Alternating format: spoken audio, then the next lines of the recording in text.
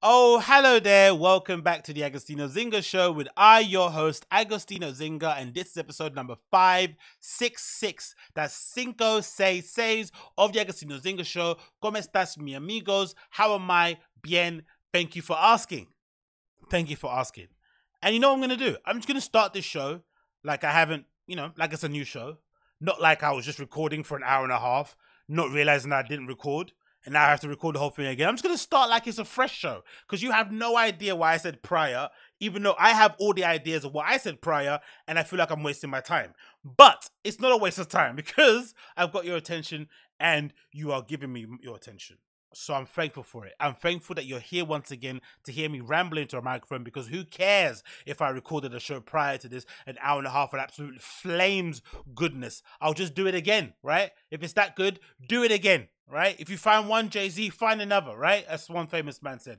Come on. Ay, ay, ay, ay, ay. We're back in the sector. Hope you're doing well wherever you may be.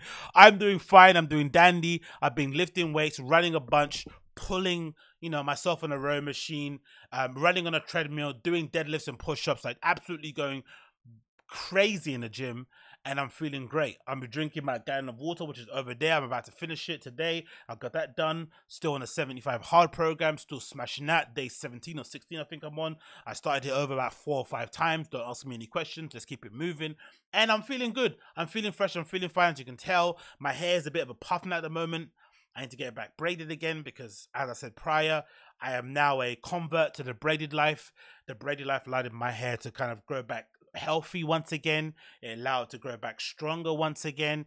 And now I'm in a position where I can get it done quite regularly, quite near to where I live. So why not do it again? So I'm going to braid it once again. I might end up doing 3 or 4 braids now because I did the 2. I'm just going to try something different and see how that looks and keep it pushing. I would like to also get a mohawk. I'm not sure what you guys think about me getting a mohawk, but I want to kind of grow my hair at the back. Again, forget the little burger here, but I want to kind of grow it here at the back and kind of get a mohawk because I got inspired by Vinicius Jr., who currently plays for Real Madrid. He's got a really kind of cool mohawk look going on, and they just fade this bit here on the side. And it could be quite cool because mostly fades around this area are a bit shit, right? In terms of London, they're not the best. You can't get HD sort of like Tyson Beckford sort of no Tyson Beckford, what's his name?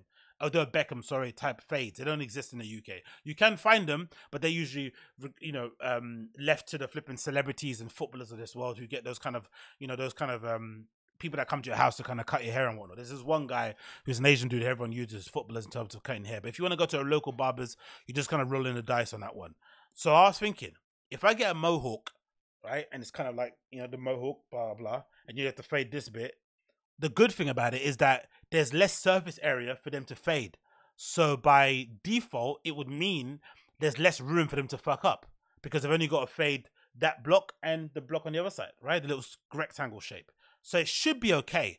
But on the flip side, if you look at Vinicius Jr.'s mohawk, that fade is pretty serious. Like you have to be very skilled to be able to do the mohawk and make it look cool, make it look clean, sharp, whatever it may be called. And that fade is done really well. If anything, he's having to fade it at weird angles. You're having to fade it like here and then there and then here. It's a bit mad. Whereas fading it around here is a bit easier because you just essentially just cut a line, a bold line, just kind of fade that mark or that hair into whatever this is up top. So I don't know. Maybe my hypothesis is a bit weird and not correct, but that's the kind of thing that I'm kind of aiming for going forward. I want to maybe get a mohawk. If not, go back to doing the braids. Obviously, maybe get 4 braids here on the top, or maybe do 3 because last time I did just 2 on the top. So let's see how that goes, isn't it? Let's see how that goes. Moving on onto the show, I wanted to speak about my home away from home, Berghain. They've just announced or put up the program for April, and they've got one date, I think, specced for May. And I am over the moon at this lineup that's happening on the Easter weekender. So they've got a lineup here for the, how do you pronounce it? Oster Club Night, which I'm assuming means Easter Club Night. And on this night, on the 16th of April, they have in the main room in Berghain playing as follows: Boris, DJ Stingray, Dr. Rubenstein, Fedor, Freddie K, Helena Half, Jazz, LXD, LXOXO, Marcel Dietman, Natty Seres, Norman Nodge, R. Moxie Moore, Roxy Moore, Steffi, Volvox. And in Panorama Bar, they have the following: Armed, Carl Craig, IF, Jennifer Cardini, Ketikov, Lacuti, Massimino Pagliara, OK Williams, Paramida, Peril, Roy Perez, Soundstream, Tama, Somu. And I am absolutely gagging to get over there sharpest and soon. Number one, because if I'm not mistaken, the opening hours are back to normal, so it should be closing sometime late Monday morning instead of Sunday night, or what was it before? Or Sunday morning, Sunday afternoon, because I remember, no, before like the peak when I went like in 2019 when there's no restrictions, I think it ended on a Monday at like what? Was it like 9 a.m. or something on a Monday morning or something, I think? I remember walking out there really bright and early, having to get an Uber back home to my flipping Airbnb. Madness. So that's one thing that's going to be great. And then, of course, because of whatever's going on in the world now at the moment, it might not be full of tourists as much, which again is weird for me to say being a tourist myself, but the vibe is significantly better when it's not full of randoms, in my opinion. Again, they can't help it because it's a massive space.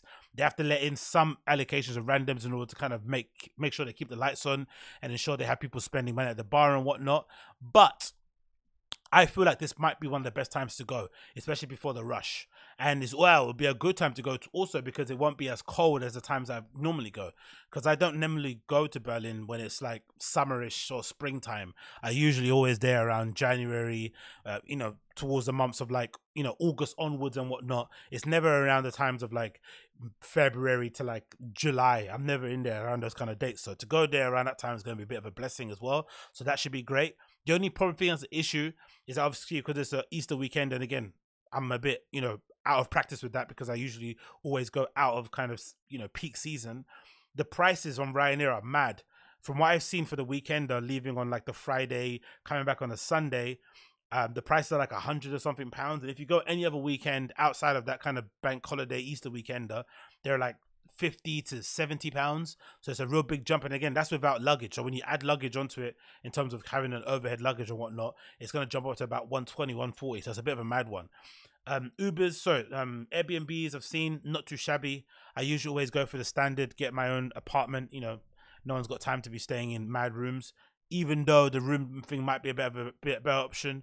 But the gap between it, I think it's like, maybe £50 between having an apartment yourself or staying in an apartment with somebody else. So I'm not sure whether or not to do that one. The only other option, I think, as a kind of cheeky one, if I want to just go to rave and come back and do nothing else, maybe just rave, get some kebabs and whatnot, because there's this account I follow, actually, this guy called Foodie Tam or Foodie TM, who actually put up a list of the best places to go and get a doner out there in Berlin. So maybe we might just go to the top 2 places. So it might just be straight to Berghain, doner, come back home, wash, shower, breakfast, straight again, boom, boom, boom, and then come back home. If that's the case, I'm thinking I might end up going back to that hostel that I went to previously, which is what? I think it was like the Sunflower Hostel or something. It's next door to Berghain. It's like literally around the corner. It's an absolute shithole though, don't get me wrong, and full of absolute randoms, but it's right next to Berghain. So if you actually just want to go and have a place to kind of put your shit down, be able to shower, be able to have a coffee or whatnot, or whatever, might have a drink of water, bloody blah, and it's around the corner, definitely check out that place. I really recommend it. I enjoyed my time there, even though it was full of randoms. It was a bit of a shithole. I still enjoyed my stay there. I wasn't there for that long. I was only there for like a night because the Airbnb, because I didn't book my Airbnb right. I was meant to book. I didn't end up booking a night I was meant to get there. So again, long story. I'll speak about that another time. But we're looking forward to it. The lineup's pretty sick. Mostly looking forward to seeing Freddie K. I've never actually seen him play in Berghain before. Obviously, him being a resident there, and somebody that people always say ends up playing really great sets in Berghain. That should be pretty decent. Dr. Rubenstein, obviously on her home turf also. I'll be eager to see that because I've heard she goes a bit crazy in that space too. The only person that's a bit of a throw off and might kind of make me want to leave the Berghain room to go to Panorama Bar will be this lady called Natty Sears, or Natty Sears, how you pronounce her name. I've seen her play twice in Berghain, and one time it was terrible and one time it was really good. And the issue is, I've only noticed this. This is the first time in my whole time going there, which has been many years, where I've noticed somebody playing terribly, like a set. Normally, it's like, it might not be my taste, but it wasn't bad. And this was actually bad. And I think the issue is, when you go to a place like Berghain, because of all the flipping, kerfuffle to go in there in terms of, you don't talk in the queue, you're mainly sober, you cover your phone, you're worried about going if you're going to get let in or not. There's a lot of stress when you get in there. So I think when you do get in there, you're just kind of surrendering yourself to a night and you don't really care who's playing. You're just going to dance and have a good time for the most part. But I noticed for the first time ever, I was knocked out of my trance. Like, usually when I go in, I don't even check my phone. I'm just literally dancing my face off, going in the toilets to take a shit, dancing my face off, doing the same things, right? But it's the first time ever being there that I noticed somebody was playing terribly. It kind of took me out of the zone. And it kind of made me realize my surroundings. And then I had to kind of go back to the Panorama bar. If I'm not mistaken, the same night I went to that she was playing, I think someone like a sound stream or something was playing there too. And I had to go up to Panorama bar, and then I got, I kind of got back into the zone. I was like, cool, thank God. And I was able to kind of reconvene and kind of go back again. So I don't know. Maybe it's not her fault. Maybe it was like a one-off night. Again, because I've seen her play and she was really good. And I've seen her play and she was really terrible. So maybe because she's like a newer resident. I'm not really too sure if that's the case. But that's the only thing that's a bit of a concern in that regard. But it's also great because someone like myself being a DJ, that the fact that they do stock the lineups with so many residents. They don't always try and go for external people all the time. They do stock it for residents. The other person I'm curious to see play live, who I haven't seen play in donkey years, is Carl Craig. Last time I saw him play was maybe in the warehouse rave somewhere in like Shoreditch or something. I don't know, it might have been a place called like the Peanut Factory or something. You know those places? There was like an old venues back in the day that used to throw loads of dance music events and minimal events back in the day. That might have been a time I saw him play. And again, that might have been back when he used to play minimal. I'm not even sure if he even plays that anymore. So I'll be eager to see what he's going to be like live. Jennifer Cardini, again, I'm not a fan of the kind of Gerd Jansen cosplay stuff that she does. If you notice her play, she even kind of skanks like him behind the decks, plays similar tracks. They kind of DJ in the same way. Clearly, she's kind of inspired by him. I get it, whatever. But it's a bit of a mindfuck. But again, she's a decent DJ nonetheless. But is it somebody that I would run to go see in Panorama Bar? Probably not. But still, I'm not mad at it. Lakuti, I'm always a big fan of playing there. Roy Perez, I'm a big fanboy of his. I always think he's an absolutely superb DJ. Soundstream, again, another person who I'm a big fan of, who I again saw at Panorama Bar. And I unfortunately missed seeing him at the venue that I wanted to see him play was Paloma's. When I went to Berlin in February-ish time, I was able to go to Paloma's to go to see for the Powerhouse night that they do there, with a guy that I think the guy that puts it on, his name is like Finn Johansson or something like that, right? And he's got a really popular blog too that I used to check back in the day. And he puts on this night. It's usually him and a guy called DJ Pete, who's absolutely brilliant. And they play usually back to back or maybe an hour each, banging sets, right? Kind of Italo disco, sort of kind of EBM sort of vibes. It's kind of really in that sort of zone. And I really recommend Paloma's anyway. If you want to go to Berlin but you don't want to be subjected to techno music and you want somewhere a bit fun, a bit like laid back, maybe more housey disco vibes, definitely check out Paloma Bar. It's in Cottbusser, like the mainish kind of area where everyone kind of goes and hangs out, like around the corner from the Burgermeister, so you can't not find it. Really great venue. And I went to go to that night, Powerhouse, to go see DJ Pete and obviously that Finn Johansson dude. And I went to see Soundstream play because I went to see Soundstream play and obviously big venues like Panorama Bar. I want to see him play like an intimate venue because Panorama Bar is like tiny. I think they got 2 floors or 3, maybe 3 floors. And I would imagine the capacity of the entire building, all the floors put together, it might be 300, it might be 500. It's very, very small. So I went to see a DJ like that play in that small venue would have been sick. The same way how when I saw Richie Hawtin play at Fold, right? It was like fantastic to see such a person that's so used to playing big stages, big rooms, playing such an intimate space, like madness. But as I was getting there, like as I was coming up the stairs, flipping Soundstream past me, I was like, damn it. Do you know what I mean? So that's the only sort of cunting thing about it when I went to Berghain. Sorry, I went to Berlin in February. But again, maybe get an opportunity to see him again in April. So hopefully this is something I can go to. If not, unfortunately, I'm thinking because of all the stuff I have going on during the summer, I might have to kind of hold off and only go in August or something, or maybe September, which is again going into the months I'd normally go.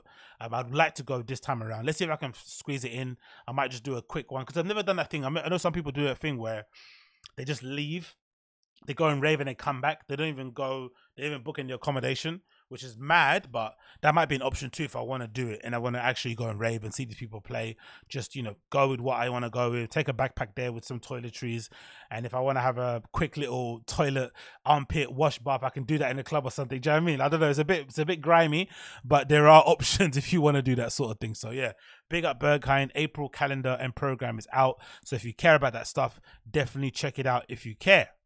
Next on the list, we have this news courtesy of BBC. Absolutely barnstorming crazy news. Jussie Smollett has somehow been released from jail pending appeal. Absolutely nonsense. But also great because it's an illustration, especially in the States, that no matter your race, color, creed, sexual orientation, as long as you have money, you can, for the most part, inoculate yourself from the regular everyday consequences that regular everyday Americans have to face with when it comes to, you know, subjecting yourself to the justice system. You can circumnavigate it. You can avoid any lengthy prison or jail time if you have money.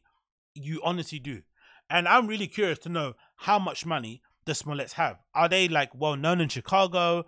Are they well known in other parts of the States? Do they have really old money? Is it all new money? Because I do not get this. Because I remember watching a sentencing and legitimately on Jussie Smollett's team, right? His defense team, whatever you call it, or prosecution, whatever it is, right?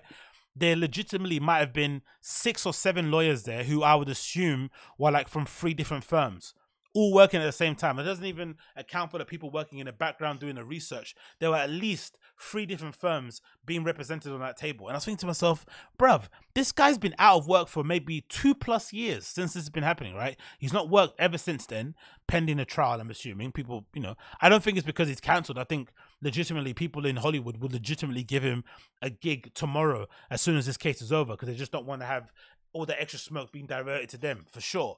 But he's been without work and without income, you would imagine, you know, outside of maybe residuals from TV shows he was on for 2+ years, yet he has the ability to hire some of the biggest and best lawyers out there in America per hour, whatever it may be, whatever retainer he's got them on, to get him out of jail. And on top of that, he has the ability to hire an entire security detail to escort him out of jail. County jail. Not like he came out fucking, you know, a supermax prison or something. He's coming out of a county jail and he has this crazy security detail around him to make sure nothing crazy happens between him leaving the jail and heading into his SUV. Absolutely ridiculous, isn't it? Ridiculous in extreme. Anyway, the article says as follows. Actor Jussie Smollett has been released from bond from jail in Chicago pending an appeal against his conviction for the falsely claiming he was a victim of a hate crime. Last week, the former Empire star, 39, I didn't know he was that old. Imagine being that old and playing those kind of games and essentially trying to start a race war so you could get a flipping pay rise on Empire. Not even like, for instance, if this was The Wire, The Sopranos, The Shield, Breaking Bad, okay, it's a bit scummy, but I get it. Genre-defining, legendary shows that are legitimately going to be things that you're going to be remembered for decades and years and, you know, centuries on after you pass. Cool, fine. Fight for it. Fight for that bump. Fight for more exposure. Fight to be recognized. Fight for more story arcs to be written about you and your sexuality. Whatever it is, fight for it. But Empire? Empire's a show that you want to start a race war over? Really? Come on, bruv. And he's 39. It's a grown man. He's not like, oh, I was young and dumb and trying to make my way in Hollywood. 39 years old and he's doing this. Like, come on, G. Anyway, he was found guilty of lying to the police and sentenced to 150 days in prison. Following his sentencing, his lawyers launched an appeal. Smollett was also maintained the hoax incident with two planes in Chicago in 2019 was real. That's the glaring side of it, which I don't get, but I kind of understand in some way, shape, or form, because he's an absolute psychopath. But it continues. He had to sign a 150,000 recognizance bond prior to his release and made no comment as he left Cook County Jail surrounded by security. By his defense team said that they were very happy with his appeal justice ruling and said that Smollett was the target of a racist justice system, CBS News reports. And of course we have to check out him leaving jail, right? Because why not? Look at this. Look how preposterous this is. As if he's some sort of flipping president or something leaving the jail. And again, let's count the security guards around him. 1, 2, 3, 4, 5 in a sort of U formation with him in the middle, leaving jail. Come on, bruv. What nonsense is this?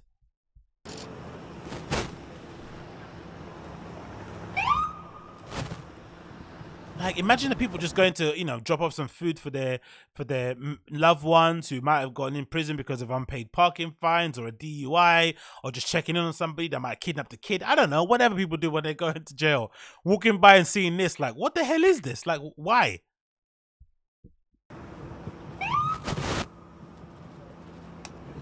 Jesus Christ. All wearing all black. I wonder if they told them to all wear all black as they went to go pick him up. Or if that's just what they wear if you're a security guard. I'm not too sure. And of course, to match them, he took off his shirt that he had in what you call it, when he was in flipping court, and held that in his hand. And he's now walking as well, wearing all black too, with his head shaved, you know? Behind the mask, of course, because, you know, you have to wear a mask, right? That's the most important thing. Make sure you got your mask on. Jussie, how does it feel to be free? How does it feel to be free? Can you tell us what the past week has been like? Oh, what's that? Is that got a book? He's got a book under his arm or something, right? What is that? Like a journal? Oh no, it's a journal, right? It looks like a journal. So he, see what I mean? In the other clip, I said something like, "Oh, he for sure is gonna come out and make a documentary about the justice system and how unfair it is to black and brown people, how you are, you know, tried by media and all this sort of stuff." And for sure, he's gonna do this. So he will spend his time in there writing what scripts, poetry, song lyrics, raps, nonsense thing. Being escorted here by his car, screaming at him. Anything to say to the judge? The other thing I've noticed as well, clearly, is it me or does Jussie Smollett walk on his toes? You remember, because everyone I met in life that does that weird thing that they walk on their toes, they're always wronging. So they're always a bit, you know, and he does that thing. Look, where he's kind of walking on his toes. Is it, or is it me? Jussie, how does it feel to be free? He's kind of got that toe walk. You know what I mean? I think I might have it here actually. Where is it? Yeah, see this walking on toes. And for some reason, it auto completely as autism. I don't know if it is autism, but look at this YouTube video thumbnail. Toe walking in children is a sign of trouble? Question mark. I didn't know this was a form of autism. Is that true? Is this a form of autism? Look at the corrections they have to put in your feet to make you not walk on your toes. Oh my god! Imagine going to school with these on the back of your foot. I'd rather walk on my toes. Fuck that, man. I'm not having you flipping put these correctors in my. Oh my god! Bless them. Look what they have to wear, these flippers, in order to correct how you walk. What in the hell is that? But yeah, I think Jussie Smollett might walk that way. I'm pretty sure he does. Or maybe I'm bugging out. Can you tell us what the past week has been like? Look at that. Is that? Jussie, do you have somewhere you can't really see it. But yeah. Oh, look at the ratio, bruv. The the public has spoken, innit? 354 down votes to 185 up votes, and 84 up votes. Clearly, the people do not like this guy whatsoever. In the article, it says his team argued his imprisonment for what was described as a low-level non-violent crime was excessive and that his health and safety were in danger while he remained in prison. So that little show he did at the end of his sentencing was definitely part of a tactic, I feel like. Bravo to him in that regard. They also questioned why he had been imprisoned after a previous prosecutor dropped the charges against him in 2019. But that was Kim Fox, innit? She's corrupt as hell, so it makes sense why they tried him again. It quotes here, it says, regardless of what you think about the case... I love how they're saying that regardless of what you think. No, what we think about the case is the whole case. That's the whole point of why we're here. If we didn't think he lied, it wouldn't matter. Do you know what I mean? But the fact that he lied, that plays a big part in the fact that we don't believe what he said. So him now maintaining his innocence and now being let out on bail under the illusion that he's an innocent party, that he has no previous record, like, get out of here, get out of Dodge, bruv, regardless of what you think about the case. No, that is the whole case. Anyway, the real question here is, should a black man, oh my god, imagine the hubris on an individual to still pull out the race card when you try to incite a race riot in order to get a bump in your salary on a shitty TV series. Imagine the hubris. Imagine. The real question is, should a black man be walked into jail for a class 4 felony? Some do, mate. Some black men that don't have 17 lawyers do end up in jail on class 4 felonies. I'm pretty sure that is the case. I am pretty sure there are many black men in jails across the United States on class 4 felonies because guess what? They can only afford a public defender. Or, you know, or it's assigned to them for free, for fuck's sake. Like, come on, man. Shame on you if you think that they should. Shame on us. That's a disgrace. That has to be that black guy, right? That black guy lawyer that's got a weird accent. Nene Uche. Shame on us. We're a disgrace. I love it. I love the brazen nature of lawyers, man. It just, I love it. I love it. The prosecuting office said that the claim that his health and safety were at risk was was incorrect, and that he has been in protective custody while in prison. So not only does he start a race war and gets off of it from it scot-free, he then ends up in jail for only 150 days, which people should have said he would have spent more in jail because he lied and he has no sense of shame. He didn't admit fault or say he was lying. He gets out. Oh, no, he gets put back in jail, sorry. He gets put in jail. And somehow he has protective custody because what? He's a celebrity. And it's still not enough. It's still not enough for him. Terrible people. The actor who is black and gay. It's incredible, isn't it, right? After all, I'm sure the guy's worked hard. Many failed auditions, many sleepless nights, remembering words for shows that didn't get picked up, disappointment after disappointment. But then the only thing that people are going to remember you for is lying about a hate crime and the fact that you're black and gay. Those are going to be your lasting legacies, not how talented you are and the fact that you're a multi-hyphenate who probably can sing, dance, and rap and all that other good stuff, right? And act and whatnot, right? Clearly a talented dude, but the one thing they're going to remember you for is that you lied about a hate crime and that you happen to be black and gay. Like, come on, man. Imagine being reduced to that. Imagine being reduced to that. So bad. It continues. He said the attacker shouted racial slurs, a Trump slogan, and dumped a chemical substance on him and tied a noose around his neck while he was walking late at night in January 2019. Do you remember that bit? That was the bit that really threw everything off for me. Not only were they carrying a noose, which is weird, they also had a bottle of bleach in their hand that they were ready to douse any black man. What does bleach do? What's the point of bleach? Is that to like light you on fire? Is that to turn your skin white on some flipping, bashment artist type of vibe? Like, what's the point of carrying bleach around you if you're a supposed white nationalist? Does that make any sense? Or is the fact that the bottle's white? I don't know. Is there flipping Proud Boys bleach? Does that exist? Do Proud Boys have their own fucking version of bleach that they use, that they douse people in once they're going and doing their fights and whatnot? I don't know. It continues. Police opened an investigation to the incident, but later charged Smollett with filing a false police report saying he had staged the assault.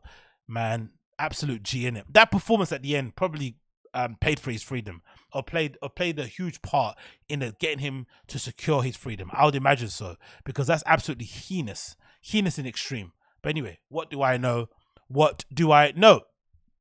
Next on the list, as a follow-up in terms of the cases that I feel like gripped our attention during the pandemic, there's been a slight update in terms of the court of public opinion concerning the case between Tory Lanez and Megan Thee Stallion, where it's alleged that Tory Lanez shot Megan Thee Stallion in a car after they spent some sort of MDMA-fueled night out with Kylie Jenner and some other non-described people, allegedly. Who knows what happened? So, according to this page called Pop Faction, Drake and Rihanna unfollowed Megan Thee Stallion on Instagram. Now, in normal world, like where you and I live, this isn't a big issue. You unfollow who you want, you keep it moving, you like who you don't want, you block who gives a shit. But in celebrity world, a follow, an unfollow, a like, a comment is usually a big sign in terms of how you are viewed, in terms of the flipping arena of celebrities, your relationship with certain people, where you're heading to, blah, blah, blah, blah. Those play a big part into kind of driving the narrative of your celebrityhood, whatever it may be called. And I remember, if you were paying attention, some of you weren't because who cares, right? Because this case is fucking boring. I understand. But I remember there was a time, maybe a few months back, where LeBron James and Justin Bieber both acknowledged and posted content containing Tory Lanez on their social media feed, or they allowed themselves to be taking a picture with him, in terms of Justin Bieber. And if I'm not mistaken, LeBron James, again, I'm not a big basketball watcher or anything, but I've seen some of his content on social, and he does this thing where when new music comes out, he'll preview it by listening to it, on Instagram Live, recording himself rapping along to the lyrics or not remembering the lyrics, or he'll post a screenshot of the track he's listening to whilst he's maybe in a gym training or something. And I remember quite clearly, I'm not sure which album it was, which is, irony in itself, but he posted a screenshot of himself listening to one of Tory Lanez's new albums. It might have been the most recent one or the one before that. that was a bit of a If he's doing that, that's obviously a sign that maybe Tory might be innocent because, you know, LeBron James is LeBron James. He's a corporation in itself. He's represented by, or he represents many different brands. He's responsible for a lot of different people. He's got his own companies too, I'm sure. He's not going to just, you know, co-sign somebody who is accused of such a heinous crime if he doesn't think that they're innocent. Then on the other side, you have Justin Bieber. And I remember there was a clip or image or a picture of Justin Bieber in the studio with Tory Lanez. Now, that to me was another indication that maybe Tory might be innocent, because someone like a Justin also, you wouldn't imagine, would be willing and open to just stand next to somebody who is accused of something as heinous as Tory Lanez was accused of. Which then leads us to this story of Drake and Rihanna both unfollowing Megan Thee Stallion on Instagram, which again wouldn't be an issue because it's hard to really read into much into his unfollow or following things, because we never really know if the person followed them in the first place. But according to this Instagram account and people's screenshots, it looks like there was an acknowledgement that Drake did follow her at one point, and so did Rihanna, and they both unfollowed her at some point in 2022. The screenshot here shows on one side Drake following her, you know, and commenting some tweets about what she did, and in 2022, obviously not following her again, and the same with Rihanna on her page too. Next slide, you got people on Twitter saying as follows: Rihanna unfollowed Megan and removed her from her Fenty site just when I thought my day couldn't get any better. It just did. Clearly somebody that's not a fan of Megan. Another person says as follows: I don't see it. Hotties calling Rihanna bitter and old that she unfollowed Megan. They seem to be quiet as fuck, which I think people are calling out because maybe they're saying that about Nicki Minaj. I'm not really too sure. Another quote of somebody says, do you guys think Rihanna is jealous of Megan's success and collab with Dua? Old and bitter, question mark, with a T emoji, I guess, and some eyes. I'm not sure what that means. Another person says, Rihanna and Drake now unfollowed Megan Thee Stallion.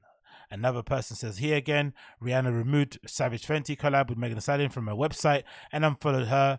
Drake also, and Joe Budden claims there is now a video of the incident that occurred that night and Tory Lanez allegedly assaulted Meg, which is interesting. There's an actual video of what actually happened. That's been interesting to see. Another one shows a screenshot, I guess, of the Savage Fenty site and somebody typing in Megan Thee Stallion's name. I'd imagine if you're an ambassador for Fenty, you probably get your own little page or maybe your own little edit page that you put together.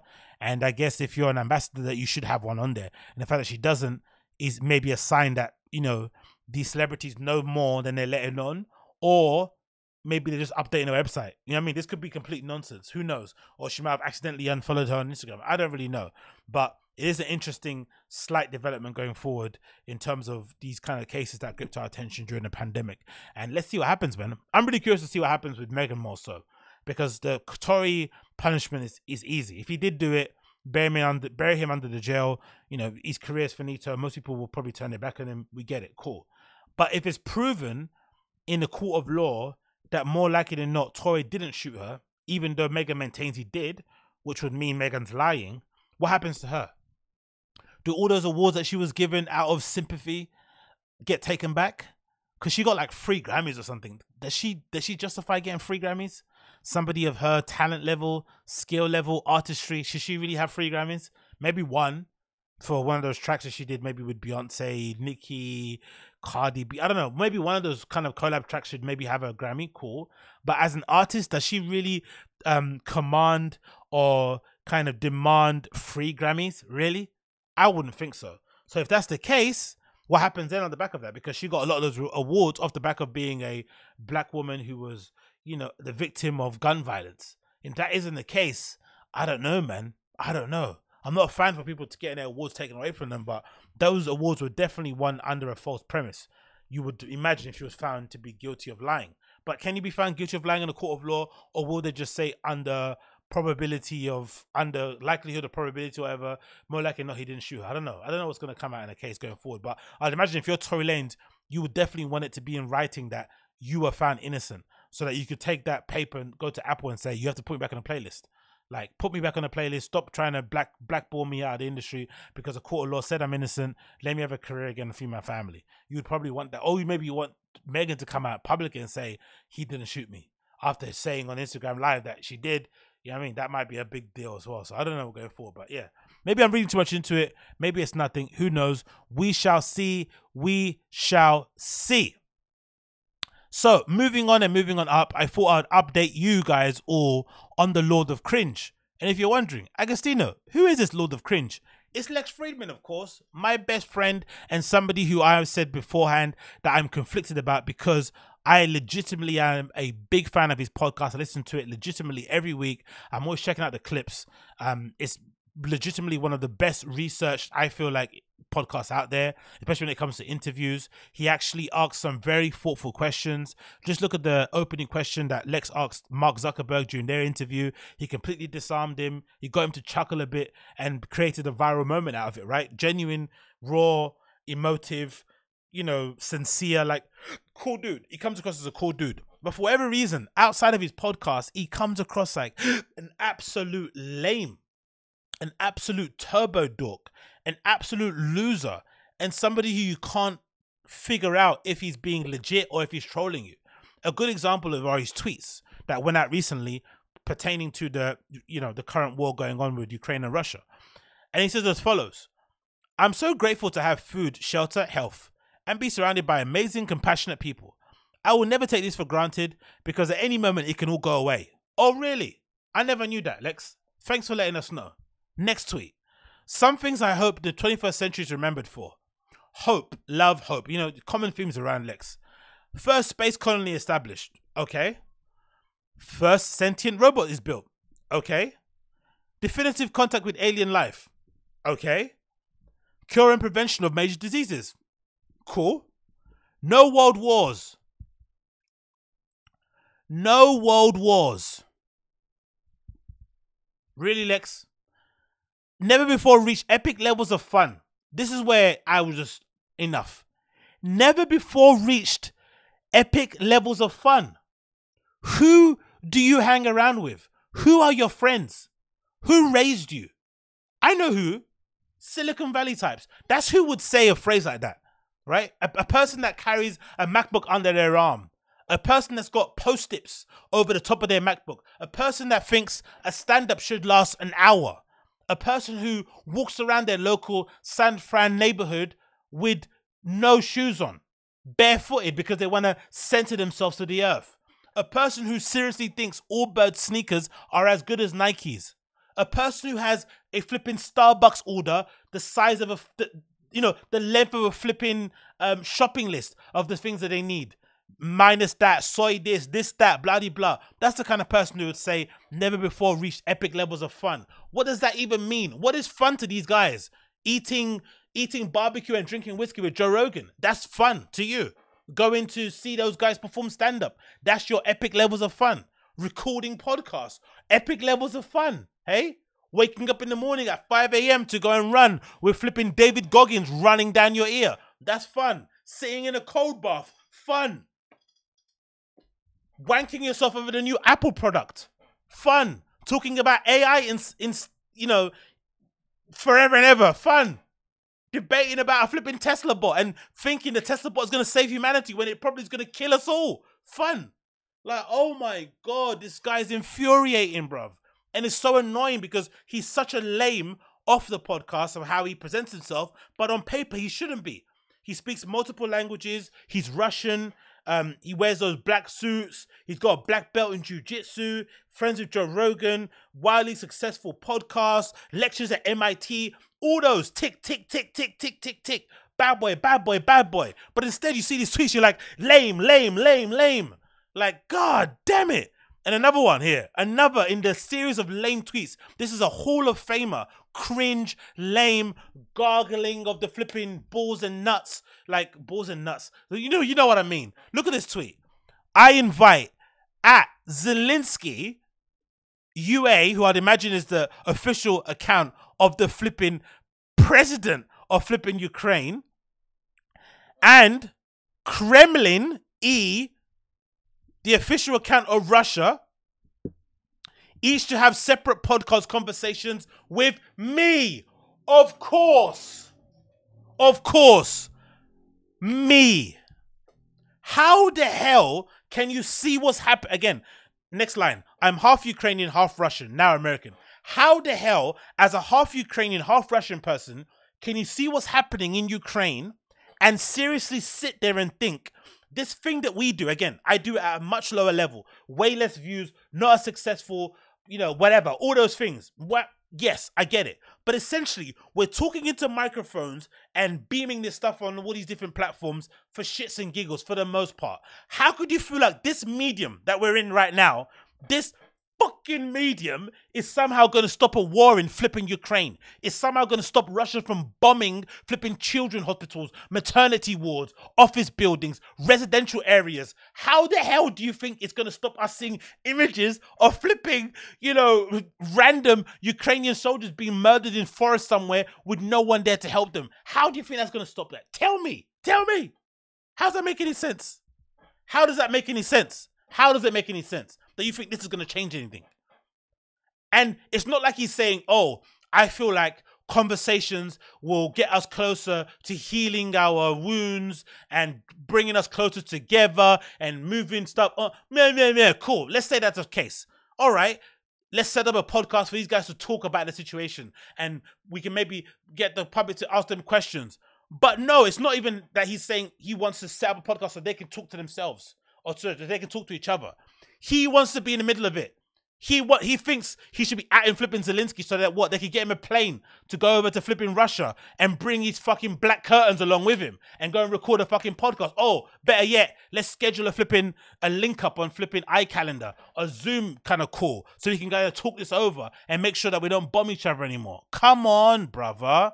Why are you so lame? Why are you so uncool off of the podcast? Why in that medium you're quite cool and somebody you should maybe rate, but then off of it you're an absolute turbo dork? Why is that? Maybe he is a turbo dork, and generally that's what it is. But I'm conflicted because legitimately I love his podcast. His clips channel is amazing. The audio podcast of itself is great. The way he intros a show, the way he kind of puts it together, the guests he has on, really eclectic, wide-ranging people, intellectual, politicians, designer, all these different people he gets on there. Great, amazing podcast. But the dude himself is a lame-o in the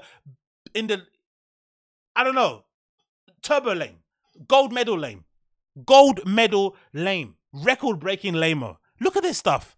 I'm half Ukrainian, half Russian, now American. Let's talk. Love is the answer. Oh my God. You can tell he doesn't have any normal friends. You can tell all his friends, you know, by God's grace, because he's been given this opportunity and he's worked hard at it. He only hangs around with billionaires, intellectuals, authors, novelists, scientists, whatever, people that are legitimately talk for a living and who think that their ideas are really going to save the world, right?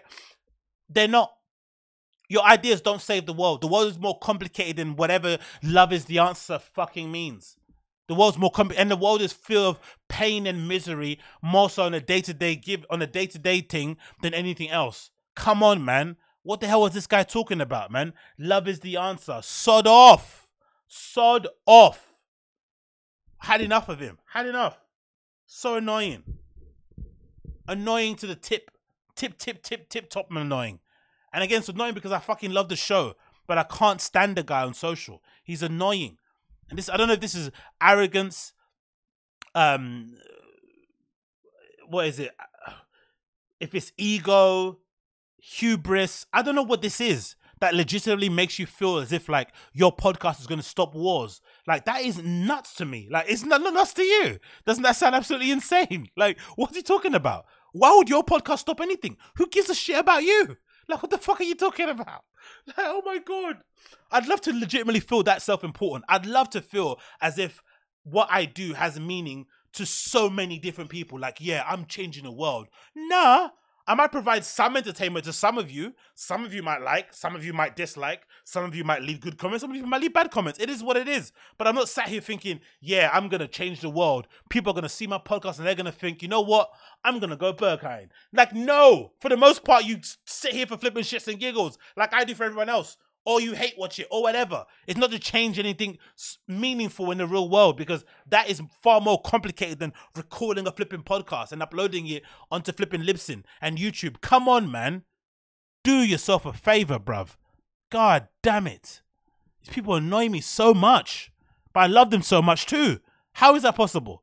How is that possible? Let me know in the comments down below if you love and hate somebody the same way that I love and hate Lex Fridman. Please let me know. And again, I don't hate the guy. I don't. I just dislike his personality on social media. It's just annoying, man. Like, stop being so lame. Like, be cooler. Come on. You got a black belt, man. Be cooler. What's wrong with you, bruv?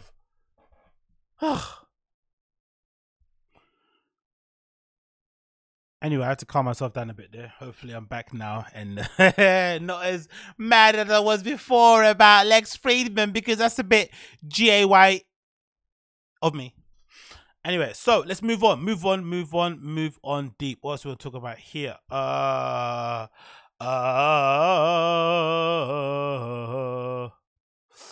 What's over here? Yeah, let's talk about this. Oh, so I was thinking the other day, right, about thinking slightly about the whole like Kardashian, the Variety article, where essentially in kind of run up to announce the relaunch of the Kardashian show, which is an absolutely genius move, right? Again, I don't watch the show, no interest in reality show and TV in general. It's not kind of my vibe. But if I'm not mistaken, they announced, like, they made a big kerfuffle and a big stink noise about them ending the show in the first place. Then only a month later, when they got a ridiculous bag, I'm assuming, of Hulu, they then announced, "Oh, psych guys, we're back again. The story never ends." So they, you know, they're just never gonna go away. It is what it is. Cool, do your thing, and people love their show. So match made in heaven. But if there was ever been a better way to, you know, drum up the hype about a show, it's to illustrate just how kind of warped and self-absorbed you are by saying the comment that Kim did, right? Where she said essentially, "Oh, people don't work hard enough," right? Was it this one, right? Where was it here? Let's play the clip. I have the best advice for women in business. Get your fucking ass up and work. It seems like nobody wants to work these days. That's so true. You have to surround yourself with people that want to work. And for me, that I think is their superpower. Because again, I'm not a fan of the show, don't know anything about them. I've not watched a single episode of the show in full in my life and never probably will. But from the clips I've seen, it's not like other reality TV shows where they try to create drama, like Kitchen Nightmares, Big Brother, Dragon's Den, X Factor, American Idol, whatever. These shows, they create scenarios where to kind of get you to feel a certain emotion, to get you off your seat, to do, "Oh my God, I can't believe you said that, she said this." For the most part, from what I've seen the Kardashians, is them just following these very somewhat vapid, materialistic, dense women around LA as they kind of navigate through life, right? Raising families, starting businesses. That's it. It's just that, really. It's not really anything else crazy, not anything else complicated. People seem to love it. And for the most part, they seem to love it because they have essentially created their own reality. They've decided that the world around us right now, this material world that we all have in front of us, that's not enough. That's not what I want to be limiting myself to. Because just look at them, right? Look at all three of them. You've got image here of all three sisters. They've essentially come out of their mother's womb and like, "You know what? I'm not happy with the way that I look. I want to look more than what I am now. I want to create myself into the image that I feel like really represents who I actually am." And now we've all kind of had to believe it with them, right? Because I don't think any of them has really come out. I don't think so. Maybe I'm not mistaken. But if I'm not mistaken, none of them so far has come out of these three sisters we have there, the main ones, and said, "Yes, I have got surgery done here and there." And again, not anyone's business, but they've kind of gaslight us into a position where we have to basically agree that they've not got any work done, or we are what's that word called? We are denigrating women, right? We're kind of diminishing their beauty, making them feel less than, blah, blah, blah, blah, blah. So it's a pretty clever tactic in that regard. But it got me thinking about this random screenshot that I saw from this account that I follow on Instagram called Who is Celebrity Vice? One of the best accounts I follow on Instagram. Really recommend you go check it out. I'm pretty sure it's private, so you might have to get, you might have to wait for a while to get approved, and you might not get approved because the person behind it is very tight about who kind of sees and views his content. It's all done very well. I'm a really big fan of the content regardless. But he seems to have a real bug in his bonnet or thorn in his heel, whatever it may be, with the Hidden account, right? Hidden.NY on Instagram. Same as I do. I think it's a lame account. Not really a fan of it. From the moment I saw that, news of that clip of him, putting together a flipping Excel sheet list of cool things that Drake should buy and shit, like just lame dork upon dork flipping connections. I hate the whole thing. Cool. Regardless, we move. There's a screenshot here on Who Celebrity Vice's account, which looks like, I guess, an Instagram story from that Hidden.NY's account where somebody asked him a question, right, on Instagram. And they said, "Oh, what's your day in the life of Hidden.NY page owner? How's it like?" And he writes as follows, right? This kind of paragraph of how his day-to-day is kind of managing an Instagram account, right? Managing an Instagram account, producing an Instagram, curating an Instagram account, whatever you want to call it. And here's how he kind of puts in his own words. "I wake up around 12. I begin posting, watch TV, drink lots of coffee, I eat something, I sit on the sofa and look at things online, I eat more, I do emails. What that means, I don't know. I work on a current project. What that means, I don't know. What, selecting green on a colorway or something you want to put on? Who knows? I walk around in Soho, eat out, play Pokemon, watch YouTube videos, go to sleep. Somehow, he has tried to make us believe that curating an Instagram profile of images that he's found on the internet that aren't even his own, regurgitating stuff that's on other pages too, not coming out of any kind of original content in any way, shape or form, putting a shitty H on some socks and on a pair of flipping Clarks is somehow equivalent to what? Running a flipping media agency, running a creative studio, being the flipping, you know, head person at a brand or something, or a producer at a TV station. Like, what the hell is this? What the hell is this? You wake up at 12 and somehow you manage to fit all that stuff in. Cap. You wake up at 12 and somehow, you know, you work on emails. I don't know. You work on your current project. What is the current project? Tell me what the current project is. Please tell me what the current project is. Please. What is the current project that requires you to spend that much time on your computer? Tell me. Tell me, please. Absolute bullshit. But I think that's the key to life. I think the key to life is to create your own reality. I think for those of us who are kind of awake, who are sentient, who are anchored in reality, that's what holds us back, because we are limited by what's around us. We're the kind of people that sit around and say, you know what? I can't apply for that CEO job at Carhartt. I can't apply for that marketing manager job at Coca-Cola because I don't have enough experience. Why don't you? Why don't you? If you see that listing on LinkedIn and you can click apply and you have a CV and a covering letter, why not just apply? Fuck it. Yeah, you only have a couple of years experience working in a flipping graphic design studio, and you're currently working part-time in a coffee shop and you haven't touched Photoshop in 10 years. Yeah. But just apply anyway. You never know what's going to happen. I'm sure some of you have worked with people who have been, you know, who you've kind of sat there and thought, how the hell did you get hired for this role? You have no qualifications to do what you're doing. I'm sure you've worked around with people before. I know I have. So why can't you be that person? Why can't you also reap the rewards of living in your own reality? Because these people are Hidden.NY and the Kardashians. They're kind of two sides of the same coin. They've created their own realities, and now we are existing within them. So if he tells us he wakes up at 12, he begins posting, I watch TV, and he makes it sound like he's some, you know, media mogul, this creative director, CEO, founder type dude, because he runs an Instagram page, we have to believe him. Because the reality is true. He has collaborations we see on Hypebeast and High Snobiety. He has pop-up shops here, magazines maybe, I don't know, whatever he's doing. You see these kind of physical, real-life manifestations of the things that he's talking about. So whatever he's saying, he must be doing something right. Something right. Because he's kind of, you know, created this entire reality for himself where he is essentially the second coming of what, Splay or something. That might be the way forward. That might be the way forward in life. We might be missing out on a trick there because we're so obsessed with being real. Oh, she got work done. She did this. So what? You get work done too. Get yourself a cup. Get yourself a set of double Ds. Get yourself a dumper in the back there. Because maybe that is the key to allowing you to go to the next level. Because you're too centered in reality. You're too aware of what you look like and not wanting to put a bad message out there and standing for something. Fuck standing for something. Fuck having morals. Fuck all that shit. Fuck all that shit. Chase the bag, create your own reality, and cash the F in. Or cash the F in. Cash the fuck in. I'm always saying F in. I'm going to say F now. But you get what I mean. I think that's the key to life. I really do think that's the key to life. Because again, you look at these next slides. I'm not sure if this stuff is real. But he's got some hoodie that he designed here with the kind of a flip on the MTV logo, which is hilarious. I wonder how long that took to make. And then he's got a screenshot here where he says, do me a favor, please, right? The guy who's made a career out of fucking doing the least amount of work for the most amount of profit is now asking his audience to flip in what? To lend their ear without payment and help him to kind of fine tune his design. He doesn't even have the confidence and the conviction in his own designs to just put it out there and see how it runs. You have to help him out there. Crowdsource the final decision-making process. Please help me decide the colorway of this drop. Just drop it in that colorway. Who gives a shit?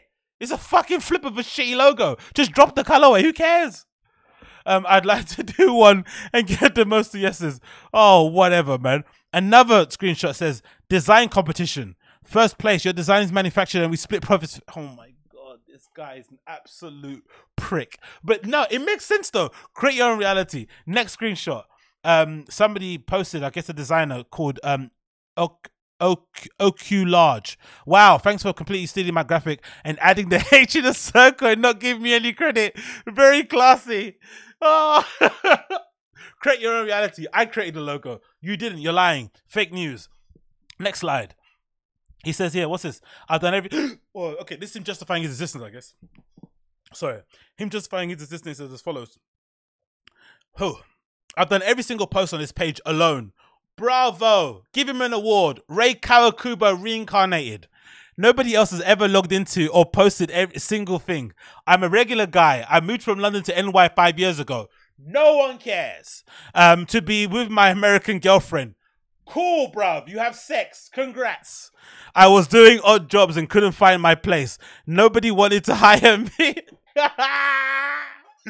This page actually used to be called I Want to Make Your Merch. Oh my God. Next slide. Sorry. Hiccups here because he's talking so much shit. To do the blogging. Bad days, gone day. Bad days, good day. Sorry, birthdays, wedding. I've even posted whilst getting stitches in my hand at hospital. This guy, man. I post while I'm running machine on the gym. It's the first thing I do when I wake up and last thing I do before I sleep. The thing I think about when I don't want to do it. Oh, my hiccups. Sorry, mate. Hiccups are bad right now. Let's continue. The thing I think about. Let's continue again.